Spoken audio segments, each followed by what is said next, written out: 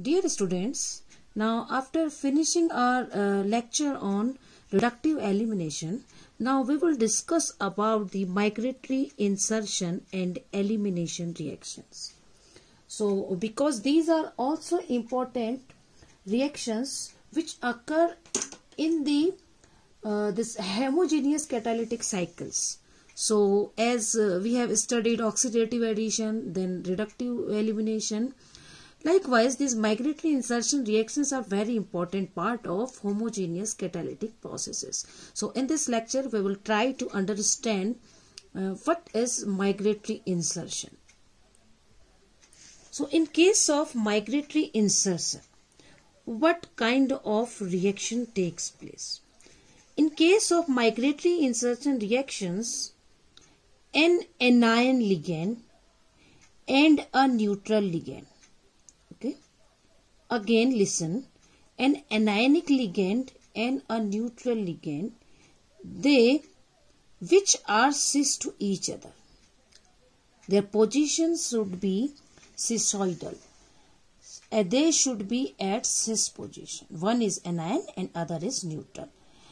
These two ligands, they are present on a metal center.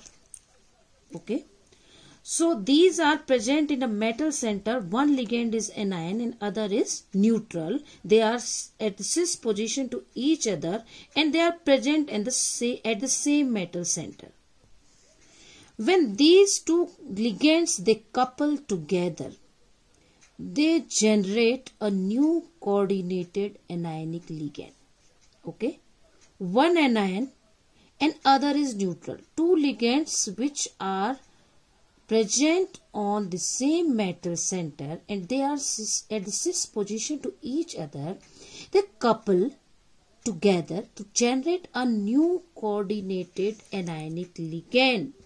Then this reaction is known as migratory insertion reaction. Okay, so this is migratory insertion reaction. I am showing you the whole picture about migratory insertion. So you can see anion ligand and neutral ligand which are cis to each other on a central metal atom. They couple and generate a new coordinated anionic ligand. This is known as migratory insertion. This migratory insertion reaction, it is very important because it occurs during catalytic cycle of various reactions. Hence, it is necessary to know about the migratory insertion reactions.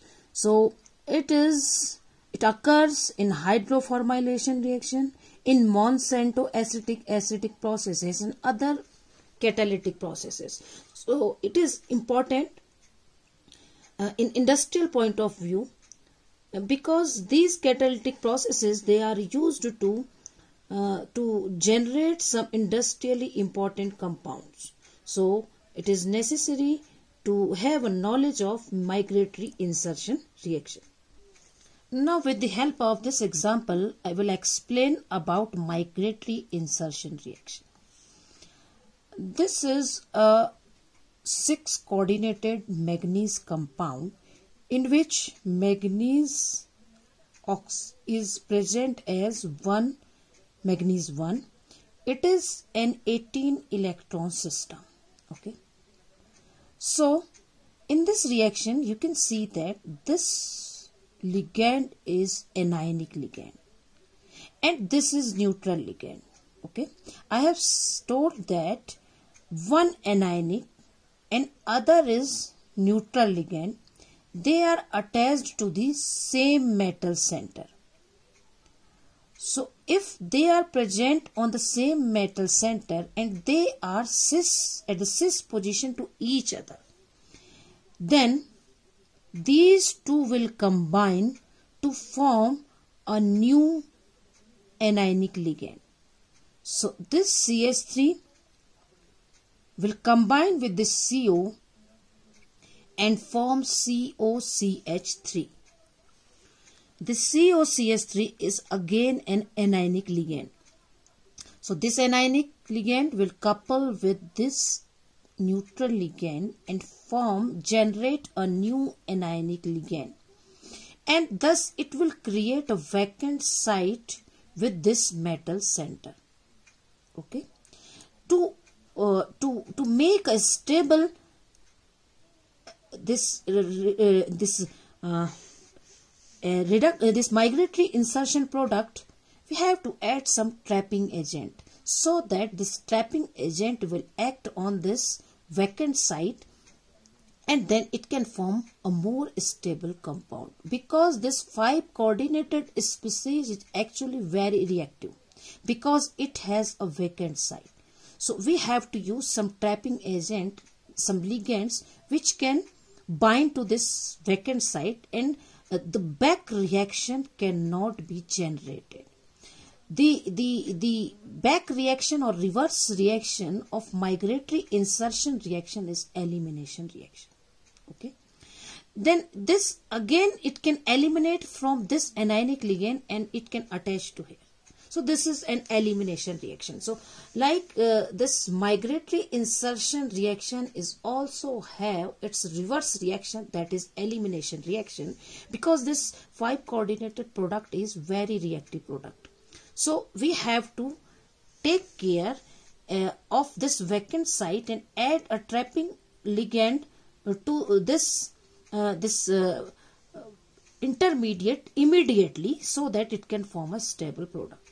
Okay, so in this migratory insertion you can see that no change in the oxidation state. So oxidation state of the metal will remain the same. Electron system, you can see that it is 18 electron after this coupling of this anionic and this neutral ligand, it becomes 16 electron species, and after the attack of this trapping ligand with the vacant site, it again convert into 18 electron system. So migratory insertion is the coupling of an anionic and a neutral ligand that are attached in the cis-sidral position on the same metal center, and they generates a new anionic ligand. Then no change in the oxidation state, one anion. Okay, so no change in the oxidation state, it is known as migratory insertion, and its reverse reaction is called as elimination reaction. So this can unstabilize if we not add this trapping ligand. So to stabilize this intermediate species, this compound, we have to add some trapping agents. Okay, so I think you can understand about the migratory insertion reactions. So for this migratory insertion reaction, there are some characteristics of metal center and these trapping agents and these ligands. So what are that characteristics? So the characteristics of the migratory insertion reaction are as follows.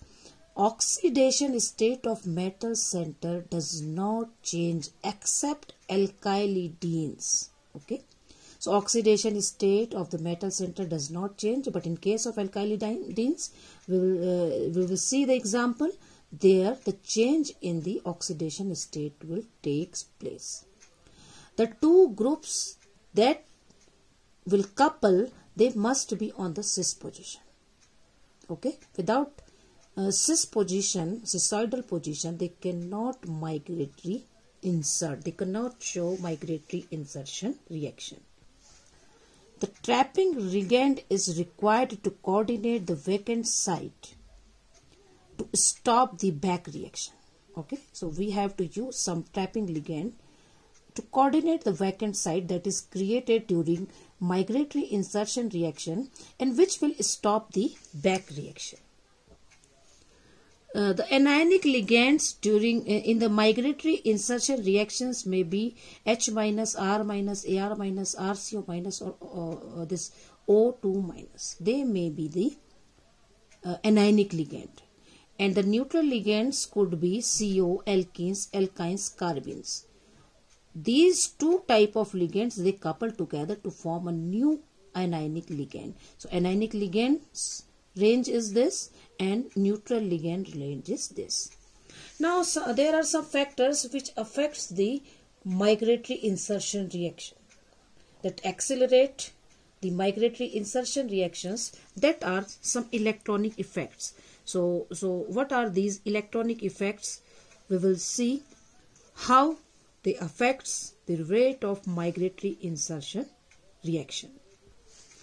So the electronic effects includes the electron density on metal center. So electron deficient metal favors migratory insertion reaction. Okay, if the metal center is electron deficient, then migratory insertion reaction will going to occur. Like this CO alkyl migratory insertion require what kind of things? If the metal center is electron deficient, then it cannot back donate electron to carbonyl. Actually, carbonyl is a pi acceptor ligand. It has tendency to accept electrons from a metal center. But if a metal center is electron deficient, then how it can donate its electrons to carbonyl? So if cannot back donate its electron to carbonyl, then there will be the electron density on the carbon will be less. So it becomes electrophilic in nature, okay, because there is less electron density. So it becomes more electrophilic, and which is going to couple with this CO, that is an anionic species. So an anionic species will easily couple with an electrophilic species because it has low electron density, and an anionic species has a high electron density. So then this anionic ligand, that is CH3, it can easily migrate to CO. So this is the electronic effect behind the migratory insertion reaction. You can again see this electronic effect on the migratory insertion reactions. So this is the gist. You can see if a metal center is electron deficient, then the metal center cannot back donate electron to the carbonyl center, so that this carbonyl center becomes electrophilic in nature. Less electron density will be there, so that it can easily couple with an anionic ligand to proceed migratory insertion reaction. Now, what should be the property of a trapping ligand? It is also a kind of electronic effect. So, the trapping ligand should be strong coordinating, because it is going to coordinate with the vacant site. Okay, so it should easily donate its electron pairs to the vacant site. So, this PME3 in this series, this PME3 has the highest tendency to donate its electron pairs to the metal center, and thus causes strong coordination. This CO is a pi acceptor ligand. So this pi acceptor ligand can back donate the electrons from metal. So it will not be a good trapping ligand. A good trapping ligand should coordinate strongly with the vacant site of metal to accelerate the rate of migratory insertion. Now, what about the anionic ligand? So, anionic ligand should be electron-rich alkyl group, because if it is electron-rich, then it will act as a nucleophile and attack on the electrophilic carbonyl group coupled with the electrophilic carbonyl group. So it should be more electron rich. So an alkyl group will be more rich as compared to a phenyl group. So it will be a best anionic ligand for a migratory insertion reaction. Now we will discuss about the mechanism of migratory insertion. So migratory insertion may be of two types, because there are two words. One is migratory and other is insertion. So in one kind of mechanism, we can see that there is migration of one ligand to the other ligand, and one mechanism can be proposed in which one ligand can insert in the second ligand. So first we will discuss the migration. So we will discuss the mechanism of migratory insertion, and in this mechanism we will discuss about the migration first. This example can explain the migration. So in this example we can see that this anionic ligand can migrate to this neutral ligand, and thus it can create a new anionic ligand, and this vacant site can be created at this anionic ligand, and thus the electron count will decrease as two ligands will converted into a single ligand, and there is one vacant site, so the electron count will reduce. So this is a kind of migration. We can also explain this migratory insertion reaction as insertion, in which we will find that this neutral ligand can insert into the anionic ligand. Thus it can create a vacant site at this neutral ligand, and the product will be the same. Okay, so here also the formation of COCH3 and the electron count will decrease. So this product and the product shown in the migratory mechanism were similar. Okay, but here the insertion takes place, and in the previous one the migration takes place. Actually, in general, migration is the most occurring mechanism. Hence, we called it as migratory insertion, not insertion migration. We called it as migratory insertion because migration is the most occurring mechanism of migratory insertion. Now we will see some examples of migratory insertion reactions. These migratory insertion reactions can be explained by three insertion reactions: alpha migratory insertion, beta migratory insertion, and frozen migratory insertion. So we will one by one we will explain all these three kind of migratory insertion. This is alpha migratory insertion. This is also known as carbene migratory insertion. So in this case you can see that here this is a carbene, and this X group is migrating to this carbene group. Okay, then we will get this kind of product. In this migratory insertion reaction, the X may be H minus, R minus, OR minus, or halide, and this is also known as a reductive coupling reaction. Okay, so in this kind of migratory insertion reaction, this X is monoanionic ligand. This is monoanionic because it may be H minus, it may be R minus, it may be OR minus, it may be halide. And this CH2 is a dianionic ligand. Okay, so it is a dianionic ligand. When this dianionic ligand it couple with this monoanionic ligand, then it will form a monoanionic ligand, that is CH2X. So there will be reduction of metal center, and oxidation state will change by -1, because here there is one dianionic ligand and one monoanionic ligand, so they will couple to form one monoanionic ligand. So there will be change of oxidation state of metal center by 2U. So it will be equals to -2. So we can say that in this kind of migratory insertion, there is change in oxidation state.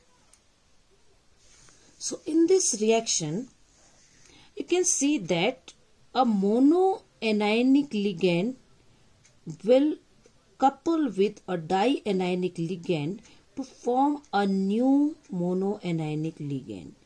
This will change the oxidation state of metal center, and thus it is also called as reductive coupling reaction. Okay, while in previous case we have studied that one anionic and one neutral ligand, they react to form a new anionic ligand. Hence, there was no change in oxidation state. But in this case, I have also written in the conditions of migratory insertion that except one compound, there will be, that is alkylidene or carbene. Actually, that is alkylidene or carbene, where the oxidation state change will take place during migratory insertion. Otherwise, in all cases, there will be no change in oxidation state. So, that will be the case of alkylidene or carbene, where the change in oxidation state takes place in migratory insertion. So, it is alpha migratory insertion. You can see that this is the alpha position to metal center. So, this will shift to the alpha position of this carbon atom. So, this is alpha migratory insertion. So, again I am repeating that in alpha migratory insertion, monoanionic ligand and one dianionic ligand, they couple to form monoanionic ligand. Okay. Now, what is elimination? Because I have already told you that elimination is the reverse of migratory insertion. So, reverse of alpha migratory insertion will be alpha hydride elimination. Actually, alpha hydride elimination and beta hydride elimination we have already studied in the stability of transition metal alkyls.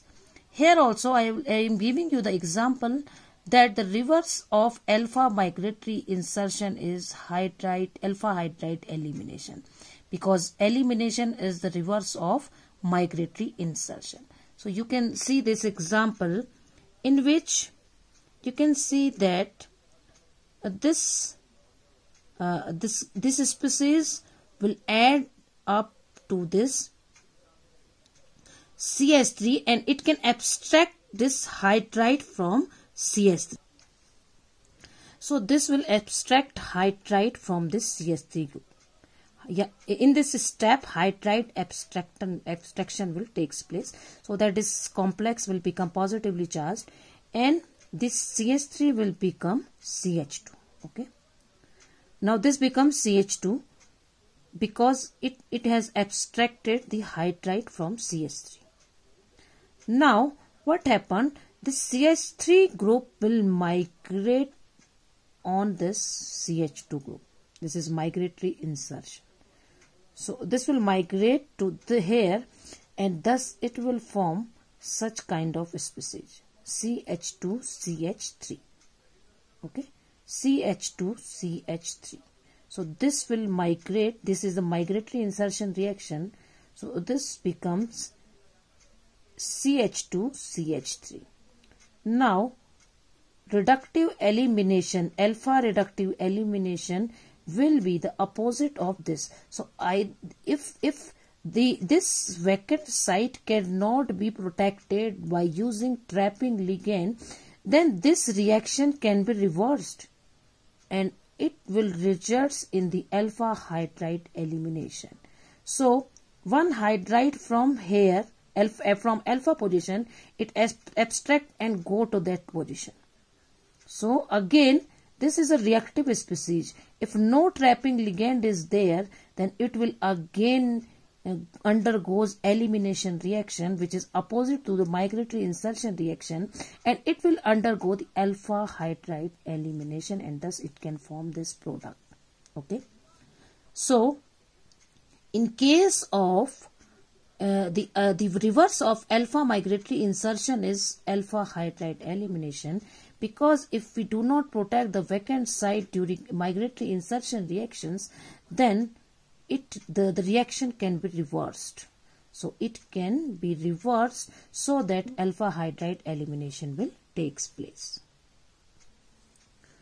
Now the second type of migratory insertion is beta migratory insertion, and it is also known as alkene migratory insertion.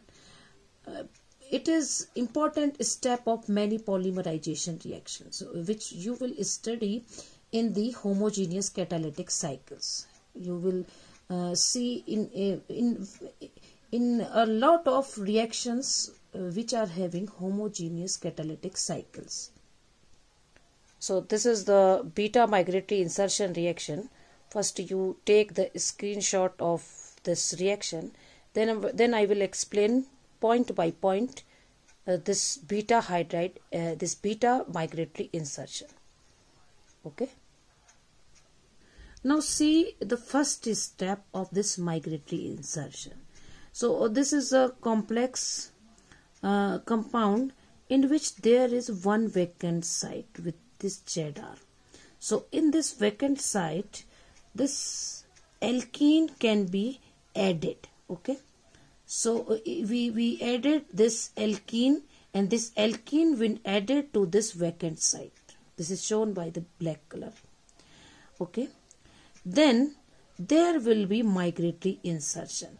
So migratory insertion at beta position.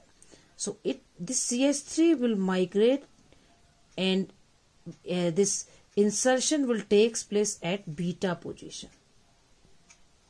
Now you will find that this CH3 after insertion, migratory insertion on this double bond, it will create such kind of chain.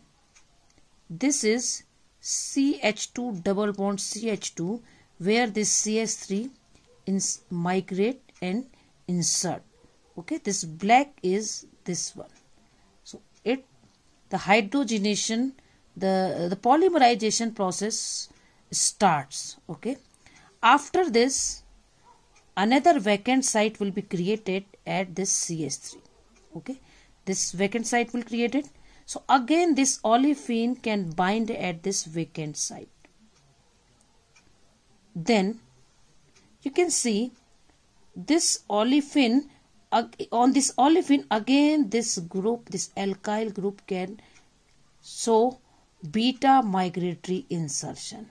And after beta migratory insertion, you can see that we have added two olefins. So we have added 4 carbon atoms, and one CH3 was already there.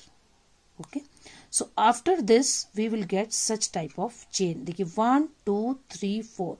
So one olefin and the other olefin, and this CH3 came from the migratory insertion. So so in this way the polymerization takes place and the chain will grow, because again there is a vacant site. So on this vacant site another olefin can attack. So in this way, migratory with the help of this beta migratory insertion, polymerization reaction will proceed. Okay, so this beta migratory insertion is the important step in the polymerization reactions. Reverse of beta migratory insertion is beta hydride elimination, which we have already studied in the decomposition pathways of transition metal alkyls. So this is the site of migratory insertion. This is a site toward direction towards migratory insertion. So if we see this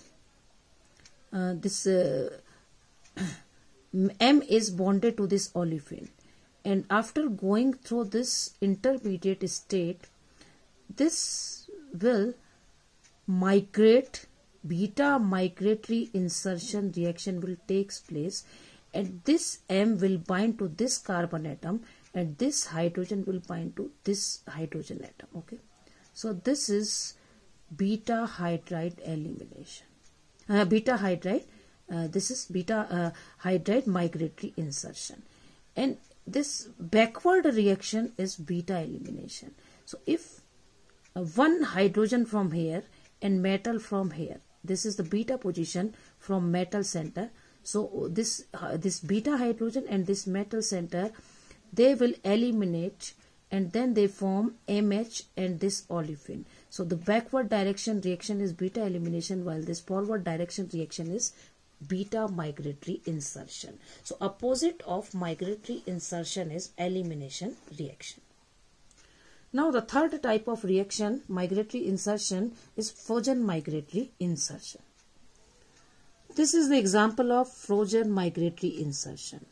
In this complex, you can see that this is a complex in which we have added this H plus ion. This is in presence of acidic medium. This H plus will add to this metal center.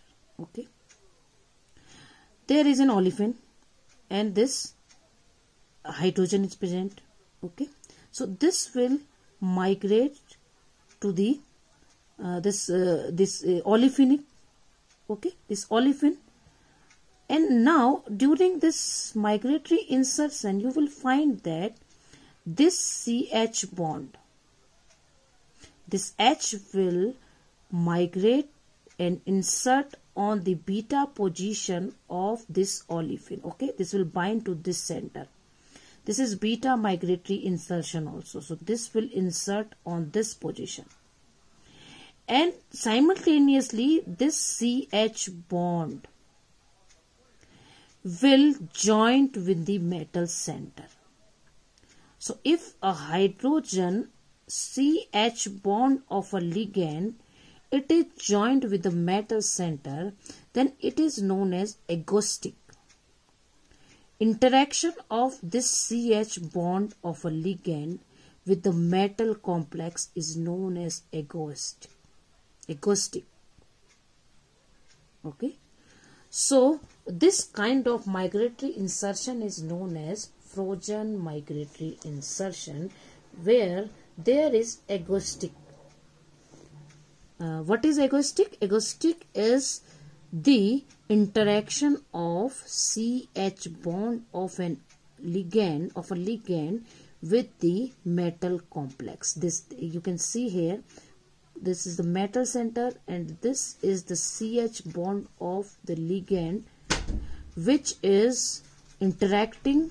The CH bond of a ligand is interacting with the metal complex. This is known as agostic hydrogen. So actually interaction of CH bond on the ligand with the metal complex is known as agostic, and it is known as frozen migratory insertion. So in this way you have studied about migratory insertion and elimination reaction, and I think from this lecture you will able to understand what is migratory insertion, and the reverse reaction of this migratory insertion is elimination.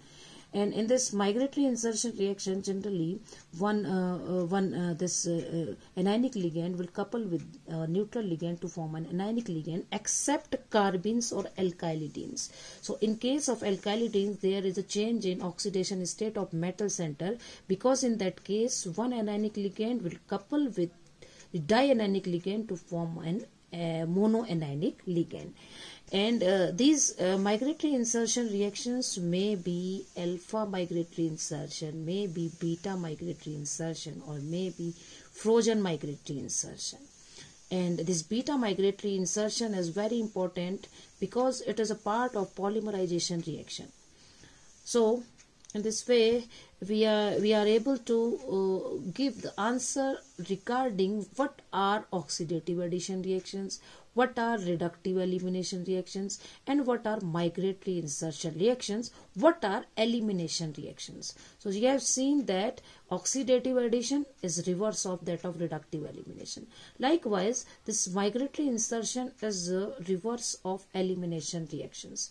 A migratory insertion and elimination reactions, they can occur simultaneously in the same complex, while oxidative addition and reductive elimination reactions, they cannot occur simultaneously.